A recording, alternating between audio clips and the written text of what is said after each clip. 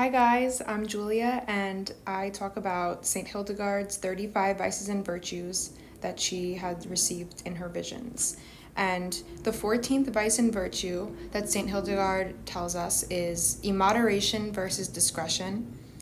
Immoderation is typically people of the sanguine or the phlegmatic temperament. And she says that immoderation is a wolf huddled and seeking to devour anything. He embraces every desire and indulges himself on any impulse. He believes he should be himself without restraint. He is moved by every impulse of his lower nature. He is afraid to be restrained. He thinks about many vanities that lead to nothing. So when we talk about this, you could really see how this manifests in real life. Everyone knows people who indulge themselves on every impulse and who are extremely impulsive and just follow their every desire. And also, she says that he thinks about many vanities that lead to nothing. Think about someone who is all talk and no action, and they just have a lot of ideas and nothing comes to fruition.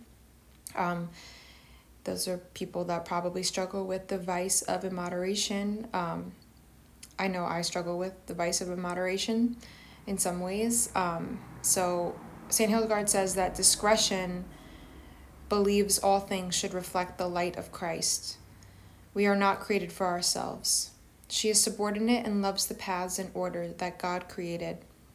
She acts in accord with God's commands and does it with love. Others trust discretion because she cares and does not reveal secrets. She brings everything to a good end and is the operator of all virtues. So that's pretty powerful that she's the operator of all virtues. Something to reflect on. When you think about someone who's discreet, think about someone who is very calm in nature and who is very disciplined and ordered.